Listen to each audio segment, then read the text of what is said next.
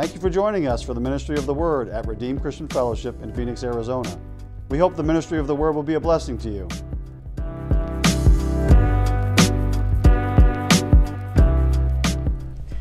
Hi, welcome to our Sunday afternoon RCF live stream. We want to thank you for joining us and being here with us today. Last week we skipped a chapter in our Women of Faith manual, so we're going to go backwards a chapter and then we'll go ahead again. But this week we're going to talk about Abel. Did I say Abel? Abigail. All the names we were going over right before we started. There's a lot. It got jumbled in my head. All right, let's pray. And I'll pray this time because I feel like I need it.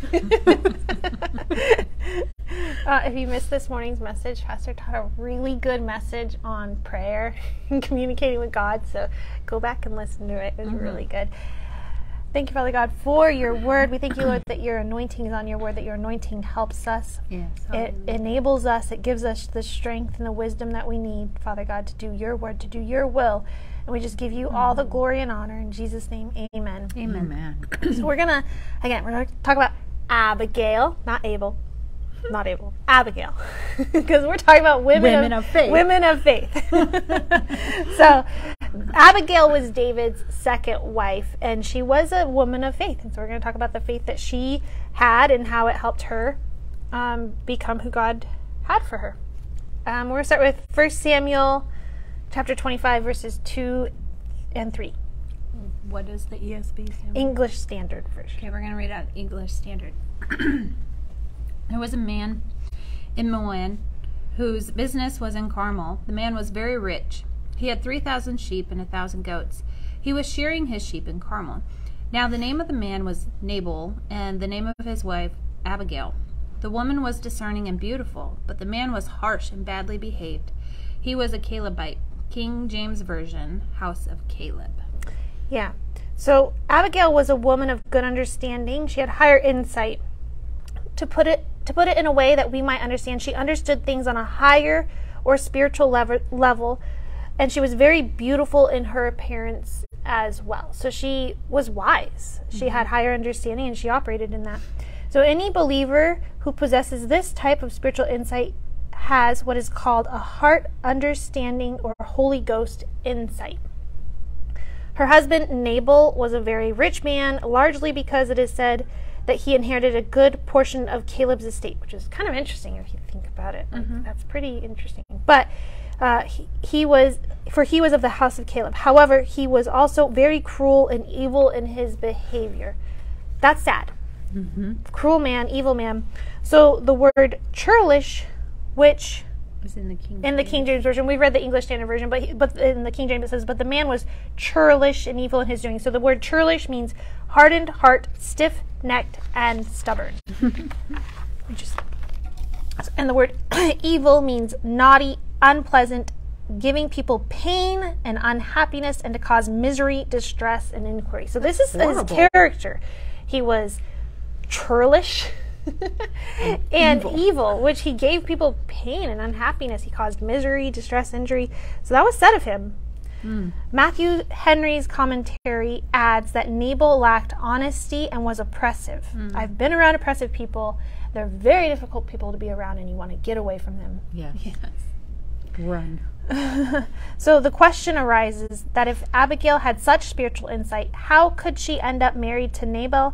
Well, history records that it was her father who promised her hand in marriage to Nabal. Again, that was the Matthew Henry's commentary.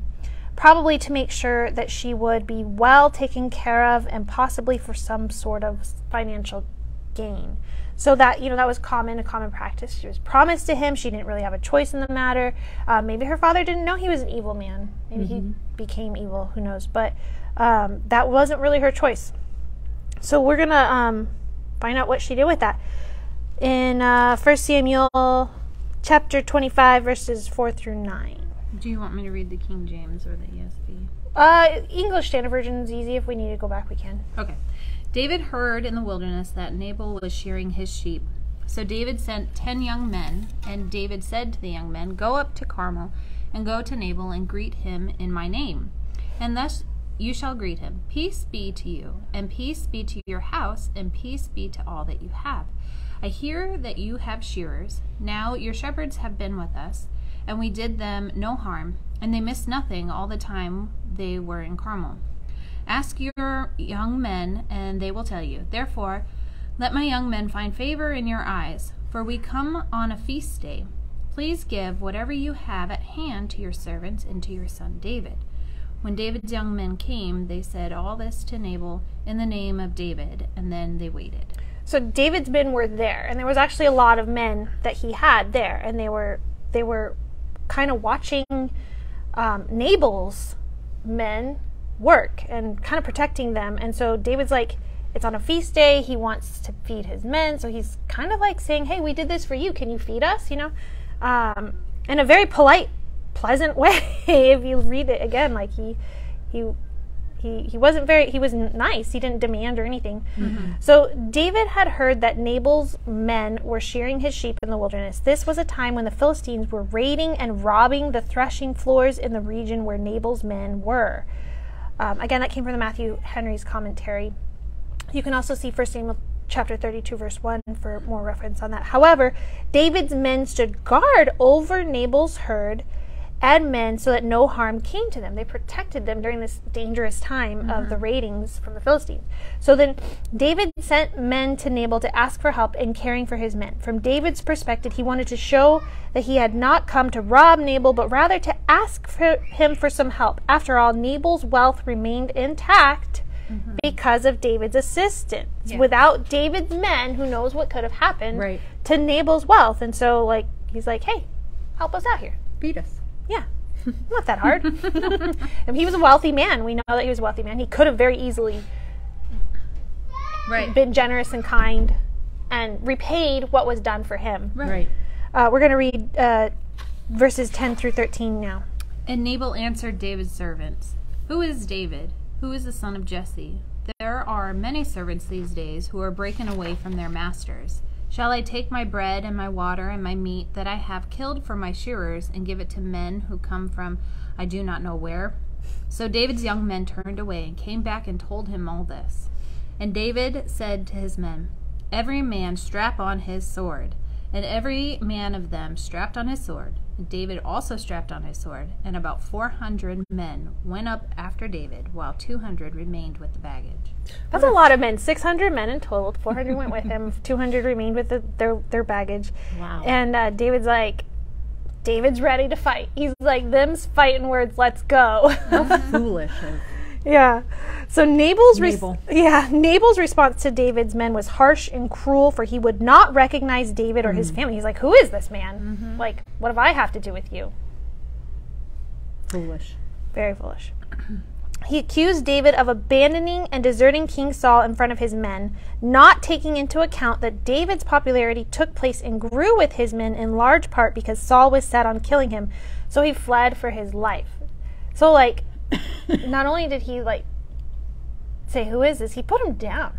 I like how Pastor points out that he accused David of abandoning Saul, when really David was just defending himself by fleeing. Right. So David's men reported back to him, and he gathered his men and set out to destroy Nabal and all that he had. This is where Abigail comes into play. And we're going to read verses 14 through 19. But one of the young men told Abigail, Nabal's wife, Behold, David sent messengers out of the wilderness to greet our master, and he railed at them. Yet the men were very good to us, and we suffered no harm, and we did not miss anything when we were in the fields, as long as we went with them. They were a wall to us both by night and by day, all the while we were with them keeping the sheep. Now therefore, know this and consider what you should do, for harm is determined against our master and against all his house, and he is such a worthless man that one cannot speak to him. Then Abigail made haste and took 200 loaves and 2 skins of wine and 5 sheep, already prepared, and 5 seahs. A seah was about 7 quarts or 7.3 liters of parched grain, and 100 clusters of raisins, and 200 cakes of figs, and laid them on the donkeys. And she said to her young men, Go on before me, behold, I come after you. But she did not tell her husband Nabal. So in verse 14, we saw that one of the young men who had taken care of the sheep was a witness of David's men and how they conducted themselves, and went to Abigail, realizing that David and his men had been done wrong. So he went and reported to Abigail, hey, they protected us. We didn't miss anything because they were there. He recognized the good that David's men did, and he also saw how harsh Nabal's response was. I like how he calls him a foolish, what did it say? A worthless man that you can't even talk to. He's like, I'm coming to you because your husband's worthless and no one can talk to him. Basically, he said that. So in verse 15, the young man reveals that David's men were very good to them and that no one was hurt, neither was anything missed. As long as they were there doing their work, the servant reported that they were a wall of protection for them night and day. And then he said, now consider what you will do, for evil will come against us and our master and his household, for Nabal is such a person that a man cannot speak to him or correct his behavior. So Abigail quickly gathered together provisions to give to David and his men, and she said unto her servants, go before me, and I will come after you. But she did not tell her husband. Now this is like where her spiritual insight and understanding comes into place. She knew what she needed to do. She didn't hesitate, and she got it done. Yeah. We're going to read verses 20 through 24.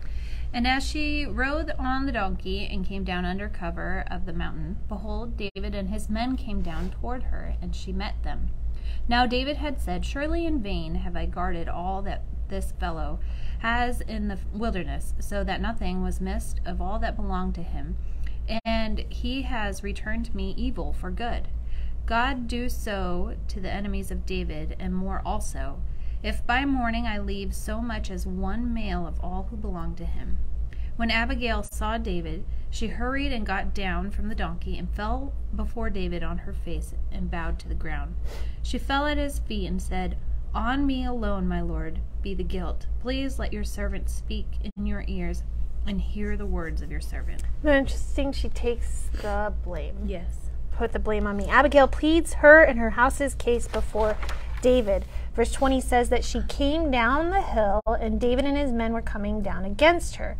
David begins to discuss the mistreatment of her husband against him and his men, and that his heart was set on destroying everything that he owned. That if he left a male there, he wouldn't leave even a male standing.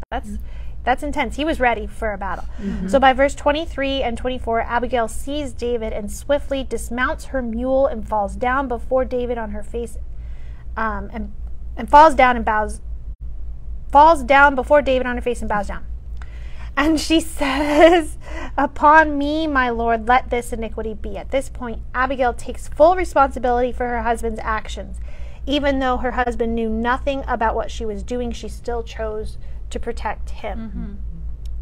That takes faith. That takes strength.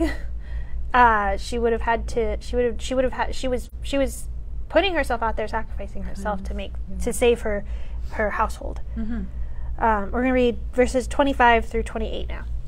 Let not my lord regard this worthless fellow Nabal, for as his name is, so is he. Nabal is his name, and folly is with him. But I, your servant, did not see the young men of my lord, whom you sent. Now then, my lord, as the Lord lives, and as your soul lives, because the Lord has restrained you from blood guilt and from saving with your own hand, now then let your enemies and those who seek to do evil to my lord be as Nabal. And now let this present that your servant has brought to you, my lord, be given to the young men who follow my lord. Please forgive the trespass of your servant, for the Lord will certainly make my lord a sure house, because my lord is fighting the battles of the Lord, and evil shall not be found in you so long as you live. So she confesses that her husband was a wicked and foolish man, and that she was not aware that his men had even come to her house, to her husband seeking help. And then she declares that her hearing what her husband has done was the Lord intervening. So she's recognizing. Were you going to say something? No, just the Holy Spirit. Yeah, right. The divine. Yeah, to her. She had that spiritual understanding, and she recognized that because she was made aware of the situation, that this is the Lord intervening and giving them a chance to make it right, and not just let there be bloodshed. And she even says that the Lord restrained you from blood guilt, from killing men of the household of Caleb. Like, that's what David was about to do. So thus, allowing her to get involved and to gather provisions for him and his men, making or setting things right with him, thus keeping him from blood, guiltiness, and seeking revenge. And then she presented him with the gifts that would meet his need as well as his men. And by the end of verse 28, Abigail's actions and words reveal a tremendous amount of faith, wisdom, and insight that could only come from the spirit of wisdom or the Holy Ghost. Abigail speaks by faith and spiritual insight. We're going to read that in verses 29 through 31. This is the New Amplified. Should anyone rise up to pursue you and seek your life, then the life of my Lord will be bound in the precious bundle of the living with the Lord your God. But the lives of your enemies, those he will hurl out as from the center of a sling. And it will happen when the Lord does for my Lord according to all the good that he has spoken, promised, concerning you, and appoints you ruler over Israel, that this incident will not cause grief or bring a troubled conscience to my Lord, both by having shed blood without cause, and by my Lord having avenged himself. When the Lord deals well with my Lord, then remember with favor your maidservant. By the end of verse 28, Abigail begins to reveal her faith and insight by saying, the Lord will certainly make my Lord a sure house. She is stating that she knows, take note, for this is the language of faith. She's saying what she knows, take note, this is the language of faith. So she knows who David is. She's calling him her Lord. And she said, the Lord will certainly make my Lord a sure house. The Lord, she knew what the Lord was doing for David. And she's saying, remember me, your servant. She is also declaring her loyalty to David by calling him my Lord, and referred to herself as his handmaid several times in these passages of Scripture. She knew that the Lord was with David and that someday he would rule God's people. So by the end of verse 31, she says, when the Lord has dealt well, brought all this to pass for you, remember this, that is, don't forget me, your handmaid, or your servant. In the Hebrew mind, she was saying, don't forget to call for your servant. Don't leave me out. Don't forget about me. Yeah. Abigail had accurately revealed David's future and the future of those that would come against him. It is clear that she was functioning with the Holy Ghost insight and assistance. It is also clear that actions strongly revealed her faith. It takes faith. That took strength and faith to do. And we're going to read 32 through 35. David said to Abigail, blessed be the Lord, the God of Israel, who sent you to meet me this day. And blessed be your discretion and discernment. And blessed be you, who has kept me from bloodshed this day, and from avenging myself by my own hand. Nevertheless, as the Lord, the God of Israel, lives, who has prevented me from harming you, if you had not come quickly to meet me, most certainly by the morning light there would have not been left to Nabal so much as one male. He recognizes what he was saved from and spared from doing. So David accepted what she had brought to him and said to her, go up to your house in peace. See, I have listened to you and have granted your request. Then David blesses her for her advice and wisdom and grants her petition. And having received her gifts, he sends her home in peace. He recognized what he was spared from. He said, you've saved me from bloodshed and guilt. And so he blessed her for it. That's interesting, isn't it? Did you want to say something? Not yet. Not yet. So we're going to talk about the Nabal's fate, the tragic death of Nabal. We're going to read verses 36 through 38. Then Abigail came to Nabal, and he was holding a feast in his house for the shearers, like the feast of a king. And Nabal's mood was joyous, because he was very drunk. So she told him nothing at all until morning light. But in the morning, when Nabal was sober, and his wife told him these things, his heart died within him, and he became paralyzed and helpless like a stone. About 10 days later, the Lord struck Nabal, and he died. So Nabal was drinking when Abigail came to tell him what she had done. However, he was very drunk, so she decided to wait until morning so he could sober up. When the morning came, she told him what she had done. The King James Bible said that his heart died within him and he became as stone. The New English Translation Bible said that he had a stroke and was paralyzed. And the Amplified Bible said that his heart died within him and he became paralyzed, helpless as a stone. So there is no doubt that his heavy drinking and hardness of heart, because remember he was an evil man in his heart. It's talked about that in the beginning. That his hardness of heart contributed to his death, along with the news of Abigail's kindness towards David and his men. It was too much for him to bear, and about 10 days after that, the Lord smote him, and he died. A lifestyle of wickedness and cruelty came to an end. This was a tragedy, for it was clear that judgment came to Nabal on the day of his death. It is also clear that some treat God's anointed with no regard, so let them be aware that they may not live out their lives to their full extent. Yes. You don't come against God's anointed. Right. I am so glad Pastor put that in there. Yeah, because I mean, like he like pretty much died right away. Like that's not like she came to tell him what she did. She wasn't going to hide it from him. So that also takes faith. Like she wasn't trying to keep secrets from him and hide what she had done. And if he was cruel and evil, I mean, that took faith that he wouldn't like lash out or do something. You know what I mean? Yeah. So she was brave going in there and telling him. Exactly. Because I think some people would want to hide that because they know, like you said, they're afraid of the retribution of what they would experience. Or the anger or the... Yeah. So now this is where David calls on Abigail. We're going to read verses 39 through 42. When David heard that Nabal was dead, he said, "Blessed be the Lord, who has avenged the insult I received at the hand of Nabal, and has kept back his servant from wrongdoing. The Lord has returned the evil of Nabal on his own head." Then David sent and spoke to Abigail to take her as his wife.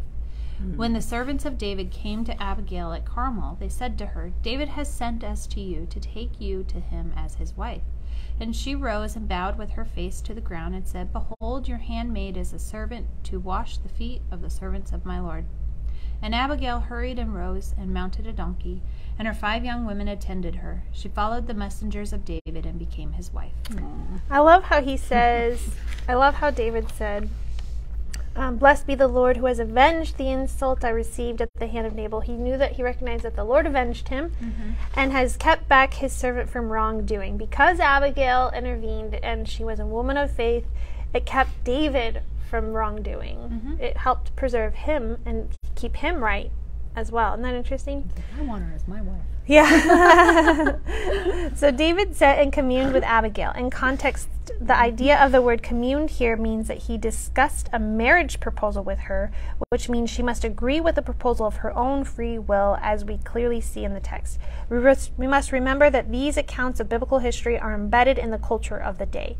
Women in the Eastern world were not and are not viewed like the Western women of our day. They still aren't viewed the way that we are. So it is said of Abigail that she was very beautiful. However, her greater beauty lay in the attributes in her ability to be extremely loyal and submissive. I was listening to Dave talk to our daughter the other day, and we were commenting on how beautiful she looked because she put a lot of effort into her appearance that day, and she just looked beautiful. But one thing I really appreciated Dave saying was that what really makes you beautiful is the beauty within. And so Abigail clearly was beautiful inside, and it said that she was beautiful on the outside as well. But it makes your beauty within makes you more beautiful on the outside. Yes. So this is recognized by the way she viewed herself or saw herself. She saw herself as a servant. She constantly referred to herself as a handmaiden. So that is important for us to understand to be able to comprehend her response to David. In verse 40, the servants of David came to Abigail, relating to her what David had proposed, and they were there to take her back to David to be married. She was obviously in agreement with his proposal, for in verse 41 it says that she arose and bowed herself to the earth and said, "Behold, let thy handmaid be a servant to wash the feet of the servants of my Lord." So you can see that she's very willing and submissive there. So then she quickly arose and rode on a donkey, taking her handmaidens with her, following David's men, and became his wife. Understanding Abigail and the series of events in her life is extremely important to the faith of any woman. First and foremost, she was completely dedicated to the Lord. That's The key. very, That's the key. That's very clear. Everything she did, she was very dedicated to the Lord.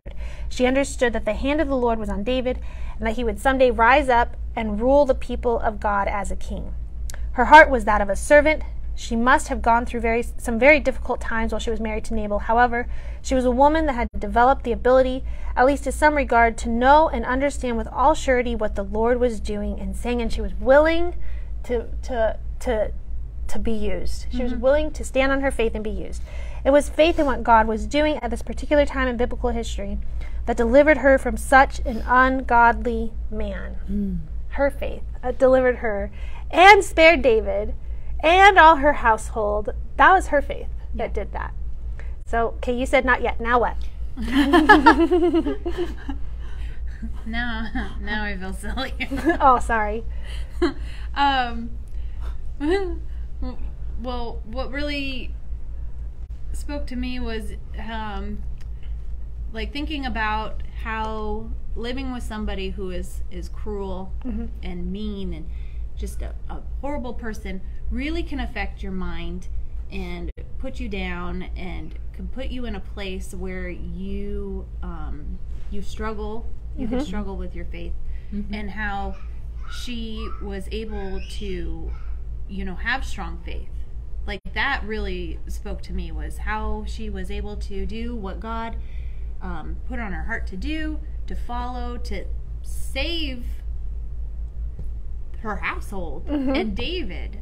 It blew me away. Like, yeah, you're saying like she could have been affected, and she could have just been fallen victim to the treatment of her husband, right? But instead she rose up in faith. Yeah, and that not only it saved a ton of people that day. Like her faith saved a ton of people. Yeah, because he said he wouldn't have left any man. Yeah, any man. And not only that, but she went in and she took the blame and said for her and protect, right? Right. Like, I would like to say how many people would be like, I don't know. How many people would be like, right? My husband is stupid. I am so sorry. Yeah, sorry for him being a jerk. Like knowing how cruel her husband was, she still protected him. Yeah. And stood and defended him as well. She didn't throw him under the bus. Yeah. I love that. Yeah, you have to. And like Pastor was saying this morning, we gotta be kind. We don't have the right to have resentment. We don't have the right to be cruel back. So in whatever, coworkers, family members, friends, you have no right to go and be hateful and resentful. Yeah. You don't have to accept what they're doing is right, but we can't do what, then you're no better than them. And that's the thing so to me, the whole time you were reading this is, do not be so prideful. Right. Do not be so stubborn. And do not just think, oh, I know everything, and let your flesh come up to where get this, it's not worth it. Take correction. Holy cow. Yeah, right? About Nabal. About how his life ended. It's never going to end good. Right. You can't take correction from, God or your boss or. Right. Yeah. Yeah. It just, it really blessed me to see how her acting out on her faith and following God was able to save so many people. Right. Yeah. Like her husband's heart was hardened, and he couldn't have been saved in this case. Right. But she got delivered from him, and then she got treated better. Yeah. She got to become David's wife. So of a king. Yeah. So God is good. That was powerful. Thank you for sharing. I like that. God is good. Well, that's fun. Next week is Esther, right? I think so. Look at that. We're all Table of contents. Yeah. Esther. Next week is Esther. Yeah. God is good. We're so excited. We love you all. We hope you have a blessed week.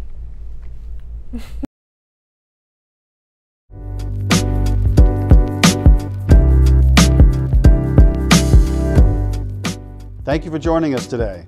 If the ministry of the Word has been a blessing to you, please consider contributing to the work of the ministry at www.redeemedcf.breeze.com/give/online. You can also text to give by texting the amount you would like to give to 602-962-3848. If you have a testimony of how the ministry of the Word has been a blessing to you, please send us a message on one of our social media platforms. We would love to hear from you. Thank you for your continued support of the work here at Redeemed Christian Fellowship.